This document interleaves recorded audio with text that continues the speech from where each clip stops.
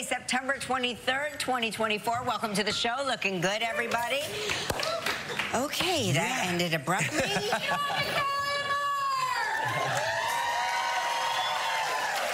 Love you too. You know, I don't mind telling you, it is our first show here without Art Moore. How are we doing, you may ask? How are we doing? Well, so far I've FaceTimed Art from Central Park to see how he was enjoying his, first days as a retired person. And oddly, he was here in the building in a full suit and tie. I'm not kidding. What day was this? It was Friday. Okay. I thought he'd be like Gone. out the door. No. I thought he would be on a beach. I thought screwdrivers in every hand, a Bloody Mary in between his socked feet on the beach. Nope. Nope. He was here, still working. We should call him one morning, though. What do you think, Michael? Call him every morning. One of these days, maybe next week, maybe call him. He's going to make a possible surprise appearance at some point. I know. Right, I know. okay. When or why? My codependency knows no limits. I literally am going to FaceTime him every day. I was in Maine. I was in Lewiston, Maine this weekend. I know. I hosted this this beautiful evening for the Dempsey Center. Patrick Dempsey has this amazing foundation. They support cancer patient survivors, and their care partners and their loved ones to improve their emotional, physical, and functional, and social and familial well-being through their unique individual journeys with cancer. It's I heard so many great stories. Yeah, they raised a lot of money. Here I am telling jokes. You are telling jokes. You know something? You have a dazzling smile. Oh, thank you. Thank you. There I am with the sexiest man in the world, Patrick Dempsey. Oh, yes. Yep, a lot of spandex. The reigning sexiest man alive. The next day, we went on a bike ride, did 25 miles. I forgot how much I loved you. I mean, there's the sexiest man alive. Look at you. Lucky bicycle. Such a great thing that they've been doing. It used to be just in Maine and South Portland and Lewiston, but now you can do it virtually. So They're if you're expanding. if you've been affected, like many of us and our family members have been affected by cancer, look into the Dempsey Center. It's a fantastic endeavor. Yeah. I'm glad you did that. That's really good. Yes. I got a lot out of it.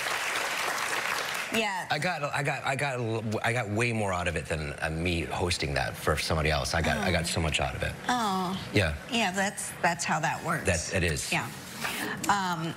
Speaking of the sexiest man alive, there's a lot going on in television, in the broadcast landscape. Now, I don't know if you saw this. I did. Plea. Yeah, I saw it. That Jimmy Fallon put out. Do you want to talk about it? Yeah, well, okay, yeah, let's talk about it. No, go ahead. So, People magazine every year puts out their Sexiest Man Alive issue, which I think is really robbing us, because there's tons of sexy dead people, and they just are immediately off the table because of the whole alive moniker. But whatever, I digress. So last year, you were voted the sexiest daytime talk show host alive. Very narrow. Very narrow. It's like a narrow category. Are you suggesting Mark is the only male daytime talk show host? I'm trying to think of others. Well, there were others. They had him in a category with 3 others. Yeah. I don't recall who they were, but they were not as sexy as deemed by you the people. I think Al Roker This is the most consequential election of our time. So now, Mark, People magazine has put you in again. Now, this is the sexiest. They're not just, daytime, morning show host, forget it. This is just the sexiest TV host alive. Ooh. And look at who the competition is now.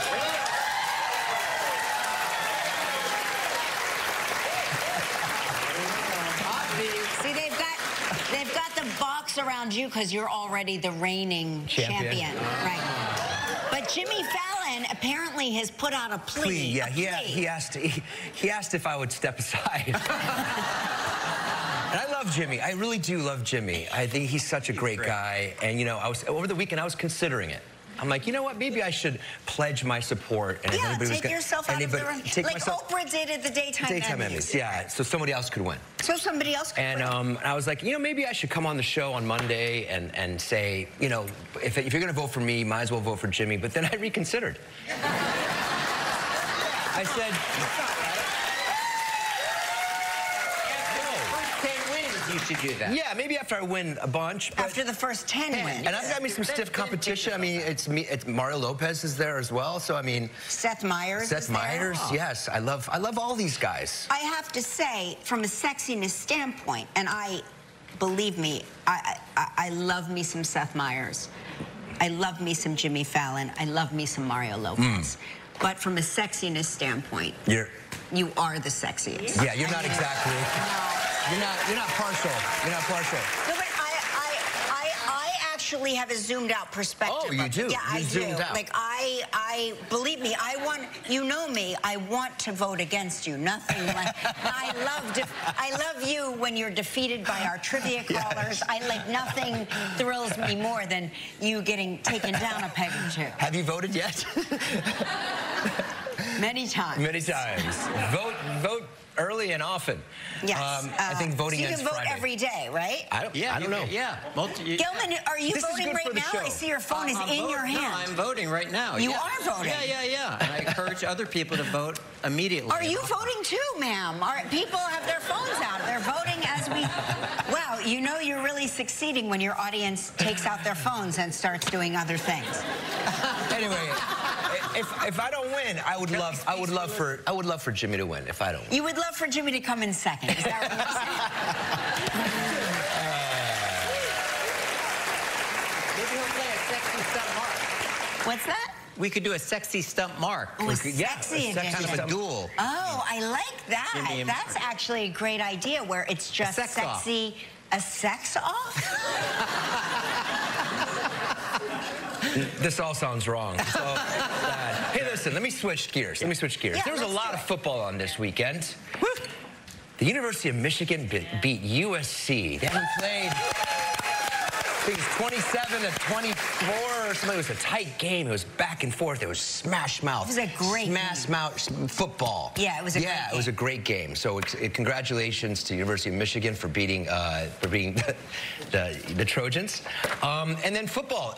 The Jets won yesterday. Or the Jets won Thursday. It was Thursday. And the Giants won. It's a miracle. First game. And the Eagles... I love New York. We're always so shocked when we win. Yeah. We won? The Eagles won. Your Eagles beat the Saints. And then my Buccaneers. Yeah, they lost. They lost against the Broncos. Baker wasn't baking yesterday. It's okay. He took a day off. He took a day off. It wasn't his fault. The Broncos played a great game. They played. I mean, they were just all over them from the beginning. I knew it was one of those games. You had a feeling. Yeah, I could tell from the beginning. It was just like they took it to us. You always have a feeling after the fact, though. You always know they were going to win after they won. Yeah. Well, I recorded it, so I was trying not to watch the score as I was rewinding the game, and I was, trying to do that one-eye thing. I hate when. By the way, we decided to go. It was a gorgeous day in Central Park yesterday. No rain this weekend, right? Oh my God. No, it was supposed to rain, but gorgeous. And so Mark said, I said to Mark, would you like to go for a walk? And he goes, yeah, what time? And I go, okay. What time do you want to go for a walk? It's Sunday. And he goes, well, it's nice. We should get out there early before the weather changes. And I go, okay.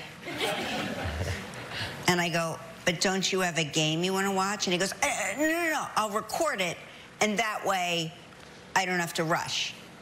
So I do what I do if I think I'm going to be walking with someone. I leave my headphones home.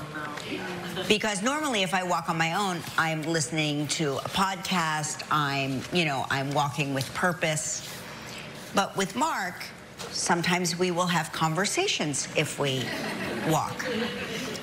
And sometimes we don't. So as soon as we leave and we get into Central Park, he tells me, listen, I'm just going to walk with you for 25 minutes and then turn around and go back. And then you can finish out the walk by yourself because I have to get home to the game. And I am immediately enraged. I am put into a march. Like I am pacing myself. I could have been theoretically jogging. That's how fast I was walking. And he says to me, can we slow down a little bit? My toe hurts. I would say my toe hurts. I had cramps. I had cramps. Like, I'm cramping. And I go, no, I want to get you home in time for the game. So he goes, no, there's no rush. I'm recording it. So then every time we walk by anybody who's got what seems to be like a radio or a boombox or a listening device, he would plug his... It was an insufferable walk. I couldn't wait. I couldn't wait for it to I thought it was a nice walk. We walked fast. We were sprinting. Yeah, we had to get you home. We had to get me home to watch my game. The temperature did change later on. It got a little cool outside. Yeah. Anyway, this week, what are we doing this week? This week the weather is, I don't know, it feels like fall. Looks like fall weather here. Yeah, a little rain. A little rain. We need the rain, Gelman. Yeah, we do. I can't wait. We definitely need the rain. It's going to be in the 60s this week and then back up into the mid-50s by the weekend. Mid-70s. Mid-70s, yeah, mid-70s. Mm-hmm. Yeah. And just warning you, I know a lot of you have come in from out of town. We are on a gridlock alert. Oh, yeah. I like to... Our street where we live, there are a lot of embassies. And it's... UN week. It's a really beautiful area to live, except for this week where it turns into, I like to liken it to the New York Times crossword puzzle. So today was an easy day, but for the rest of the week, Gelman, I'm pre-announcing that I will be late for work because it is impossible to get down our street, through our street, around our street, past our street. I have to negotiate with the cops, and I'm thrilled that we have them. They work so hard this week, but convincing people that you actually really do live right there. I swear I live right there. Here's my license, which, by the way, I don't drive, so I never carry my license on me, and so I always forget my license, and then I can never get onto my street. So it is an impossible week. The UN Assembly. UN Assembly is in town, so beware. A lot of gridlock alert. If you're trying to move around, you should check where you're going. If you're going to see plays tonight, leave now. Leave right now to get to the theater. Just start walking. Yeah, UN. I call it the UN. Nothing's going to be moving this week. Huge show today. Yes, we got a big show. Jay Pharoah is here. To the season week with tips on how and when to make the most of your fall foliage road trip. Oh, look at you, foliage. Oh, how French. And last week, we broke many world records, including one with our very own Art Moore. Yeah. We will take a look back later in the show, which means a guest must have canceled. It's a recap. I know, I'm kidding, Gelman. Just kidding, the audience got it. Don't be so... All right, it's the moment you've all been waiting for. It's time to play.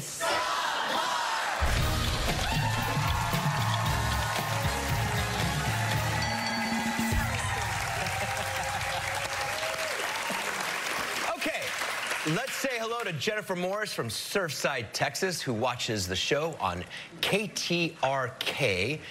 She wants to stop me to enjoy a beverage on the beach from the trip she's going to win. Ooh, I like it. Ooh. Oh, Jennifer, spicy this morning. Now, my card says Surfside. Is it Surfside Beach? It's Surfside Beach, Texas, yes. Yeah, nice. Okay. All right.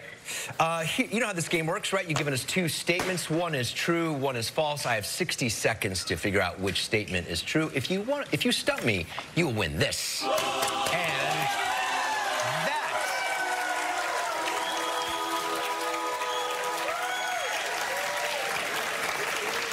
Here are Jennifer's two statements. My husband and I got married on the beach. Or, I've been to 5 state fairs in 5 states. Ooh. Ooh. Ooh. All right, so where did you get married? In Surfside Beach. Okay. How many people were on the beach? Was it a big wedding? There's about 60. About. Okay. Did you wear shoes or did you go barefooted? I wore like little jewelry. They're called, they're like flip-flops. They go in between your toes, but it's bejeweled and no bottom on it. So pretty much barefoot. That's nice. Okay. And you had good weather? Yes, great. Great. Okay. Tell me the 5 state fairs that you've been to. Okay, I've been to Texas, obviously, Louisiana, Oklahoma, Colorado, and Minnesota. Ah. Okay. How was the Minnesota State Fair? It was hotter than we thought it was going to be because it's in August. So we kind of thought we were going to get a little cool down, but it was in the 80s. Yeah, I know there was a state fair in August. It was 100 degrees. Yeah. It was hot there, but she also was very specific about the kind of shoes she wore on the beach. That was a very specific detail about what she wore on the beach. But also, it's really, she knew about the Minnesota State Fair because you were in Minnesota during the state fair. Right? This is not my game, so don't try to suck the answer out of me. No, but you were there. I was. You were there, and it was hot. Hot. Minnesota, like, who goes to the state fair in Minnesota? It's an amazing state fair. A lot of people, right. But has she been to 5 state fairs? That's a lot. It's a lot of state fairs. I'm going to say you were married on Surfside Beach, Texas. You're right. It was that detail. It was that detail of the shoes. Yeah, I'm sorry. Yeah. Sorry, you didn't win the mug or the T-shirt. Have you been to the Minnesota State Fair? No, actually, we were supposed to go in August, and our friends lived there, and I broke a rib. Oh, Right. no. Oh my gosh. This sucks. I'm sorry you didn't win the mug or the T-shirt, but you still have a chance to win a valuable trip. It's time for Great Getaways Travel Trivia.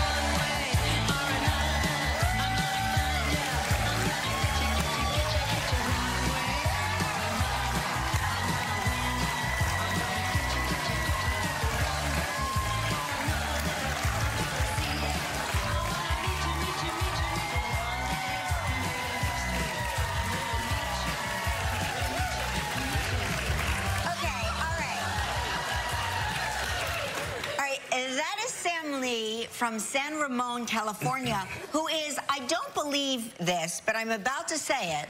You are celebrating your 70th birthday? 2 days. Love you, Mark. Love you, Mark. You look great. Thank you. Okay, we should all have what Sam Lee is having. Yeah. Wow. Wowee. Happy birthday. Thank you, Kelly. Thank you, Mark. Okay, Deja, spin the wheel to the Jeffrey and Jennifer trip.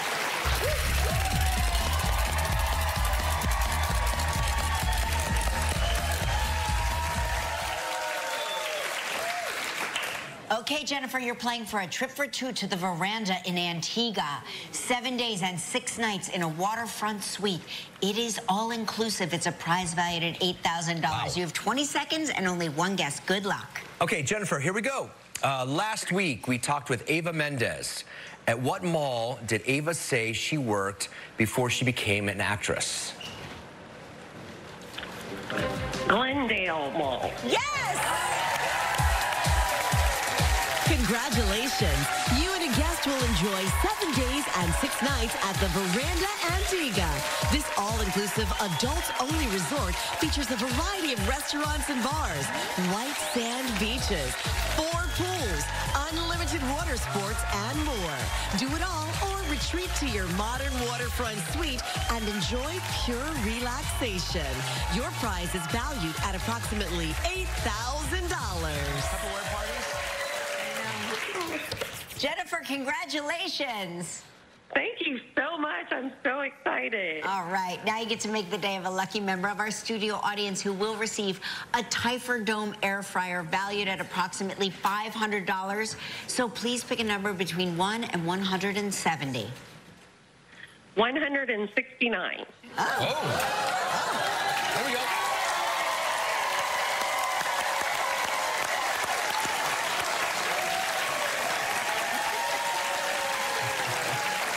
All right, Jen, thanks for playing with us. Jay Pharoah's here when we return. Stick around.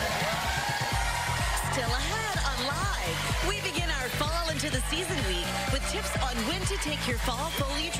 Practical Jokers? Impractical Jokers. Impractical. We were playing pranks on the audience. That's amazing. Back when we used to prank the audience. All right, now he's as funny as he is talented. Please welcome stand-up comedian, actor, and impressionist Jay Pharoah.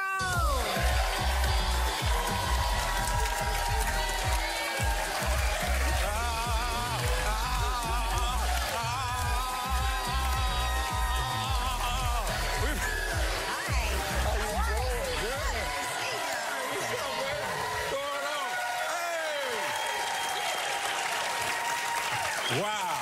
Looking great, Jay, Hey. as always. I'm feeling great. I am feeling great. What's going on, New York? Jay, the king of impressions. Hey, Are man. you working on one right now? You know what, man? I've been working on Wesley Snipes. Ooh. You know, Okay. and a lot of people don't realize Wesley Snipes. I didn't realize what his voice sounded like. His voice sounds like Black Plankton. You know, Plankton from SpongeBob, but he's like the black version of it. He's like, well, you know, I don't understand what's happening today. I paid my taxes, so everything's good, and I met Kevin Hart, and now I'm back on top, baby. You know what I mean? He's just That's real great. Really Yeah. good. And really you know good. what? It's a very astute observation. Yeah. And John Witherspoon, too. Y'all remember John Witherspoon? course. That's my guy. Rest in peace to him. But, yeah, buddy, it's kind of the same. It's in the same register. Yeah, buddy, got some hot sauce, mild sauce, a couple of beautiful women, and put hot sauce with my burrito, baby. Bang, bang, you know, like that. You know what I'm saying? So what it is, it comes. It just comes. Like, you really have to have a brain that is like, you know, they say, I don't know what the percentage is, how much of our brain we use. I believe you use more. every part of your Hey man, you know, I wish I could change these chicken prices. You know what I'm saying? I just read about Do something about that. It's getting tough. Chicken is what? It's $400 for a two-piece. It's crazy. It's crazy right now. Who's your favorite person to impersonate? Do you have a favorite? I don't even think I have a favorite one. I just go into it and do it. You know, I just do it. I don't have a favorite one. Or who was the first person you impersonated? It was Gilbert Godfrey. Yeah, well, he's very impersonatable. Of course. I'm Mountain Jafar. Here we go. It's just crazy. Is this thing on? We all hear you, brother. We hear you. And he doesn't. And off stage, Gilbert Godfrey does not sound like that. doesn't? Off stage, he is so docile. He was like, hey, how you doing? When you get on stage, he's like, all right, everybody, what's up? There's a lot of screaming, man. Yeah, a lot of screaming. You recently posted this picture of yourself as a little baby. Yeah, there you go. I mean, wow, you are. I look Like, like I'm handing out watchtowers. That's what I look like. Where were you here? Where are you headed? I was 8 years old in that picture, you know, and look at him. I was 8 years old going on 47. That's crazy. That's crazy, but I might still have that jacket. It might. You see, I was chunky right there. You see that little belly right there? I had the Winnie the Pooh belly. Look at the middle of that. No, come on, that's a double-breasted jacket. Yeah, because I had double the breast. So, yeah. I was a chunky little kid, man, but I grew out of it because when I gained weight, it's not like regular men. You know, a normal man, they gain weight here, they gain weight, you know, maybe, you know, some way up. I gained weight, I turned into a good-looking woman, you know what I'm saying? I gained weight, I started looking like my sister. It's wild, you know, so. Really? Yeah, so this is a lot of running and cardio. You're still doing it. Gotta be careful. Yeah, I'm still on my tick, man. I feel good, man. Were you I feel performing at that age as an 8-year-old? I was performing for like my classmates. But I wasn't your family? my family. I wasn't not really performing for my mom and my dad because I feel like those two were the funniest people to me. Really? And I was always shy because I didn't want to bomb in front of my parents. You know what I mean? I was like, oh, you don't want to say a joke and they don't like it, and they'd be like, we gotta take them to the adoption agency. You know what I mean? So, but they're so funny to me, man. So yeah, I was making my friends laugh, you know, and I remember the teachers would leave the classroom and I would impersonate the teachers. Oh yeah. And then there was a kid that would keep watch out. He'd be at the door looking like this, like, all right. He'd be like, hey man, stop, Miss Danko coming back, and we'd all just come in. When she come back in, everybody be laughing, and she'd be like, why is everybody laughing? They'd be looking at me like. Hey, can you still impersonate Miss Danko? I mean, I could, but don't nobody know Miss Danko. I don't even know if, you know what, thinking about it now, because I am about to be 37 next month, I don't even know if Miss Danko is still with us, because that was second grade. And if she is with us, you know, she definitely got some tubes on her somewhere. She's a bit, what I'm saying is she was, you know, she was older, you know. She was older. Amazed at how young those teachers were back then. You just perceived them to be older. Yeah, but isn't it crazy, because now everybody, the older folks are looking younger, and back in like the 80s and the 90s, people looked like they were old. Like a 34-year-old back then looked like a 60-year-old now, you know? Yes. Like Sherman Hemsley, when he did that, he was young. He was young, yes, he was. When he had the top and his hair was thinning, he was 27. Crazy. All right, more laughs with Jay when we come back. Stick around. Still ahead. That was a clip from your comedy special, Jared. Now, you're talking about your grandma there. Yes. Did you ask her permission to discuss her? I had to, because the joke that goes after, we can't play it on the show. So now, most of the jokes we could not play on the show. I had to ask her. I said, Grandma, are you cool? Because she told me the story. Look, when you see some of the things I say, they are directly from the horse's mouth. Like, she said this, and it's kind of salacious. And I said, Grandma, are you sure? She was like, nah, I love it, baby. Go ahead, use me, in the name of Jesus. I said, all right, cool. Well, they're at that age where they really don't care what people think. No, older people do not care. Once you get, once everything stretches, things start drooping, you ain't caring, you know. Once you can take your skin and flap around like this, you really don't care what you say. If you are overweight and unattractive and you walk past a group of senior folks, they'll hurt your feelings. They'll let you know. They'll be like, God is good, but not all the time in your case. Not all the time in your case. So that's why I love older people. Older people and kids. Kids will tell you. They'll be like, Mommy, your breath stink. You'll be like, oh, snap. Okay, well, you know. That's how kids are. It's just because they're honest. Yes. Honesty, and that's the best policy, man. So shout out to Gertrude Pharoah, my grandmother. Yes. Shout out to her. It's always great having you on the show, man. Come back and see us. Jared, premiere September 22nd on YouTube. Đánh tao.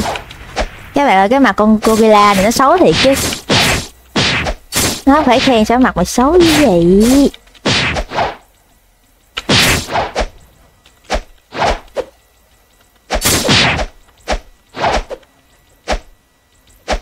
Ây da.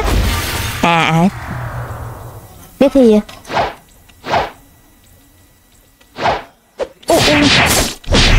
Ây da.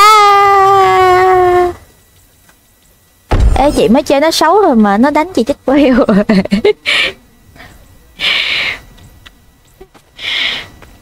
Thôi, tại sao là đánh tôi chết queo? Đúng là con gorilla xấu xí. Quýnh lạnh. Ủa rồi cái đảo đâu ta? Là mỗi lần chết là phải đi vậy ha? Rồi mỗi chân nha. Đâu? Để xác định phương hướng trước coi. Bên kia à?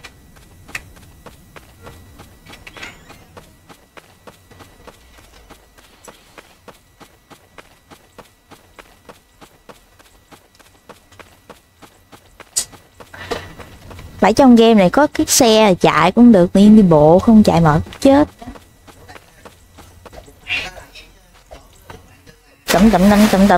đó. Diễm đâu?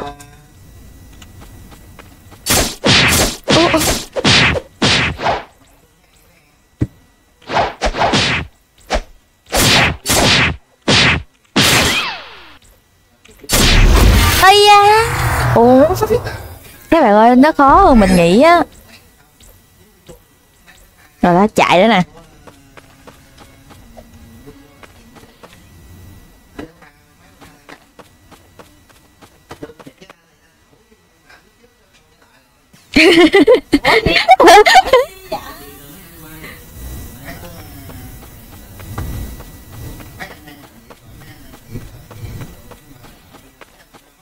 Ủa các bạn, cái đảo kìa.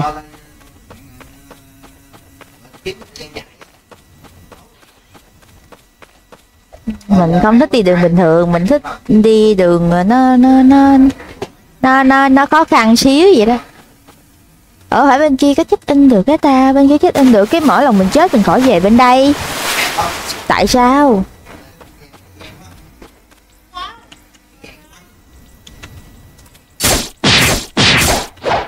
Mình phải dùng chiêu như con khỉ bển mới được, là đánh xong rồi chạy.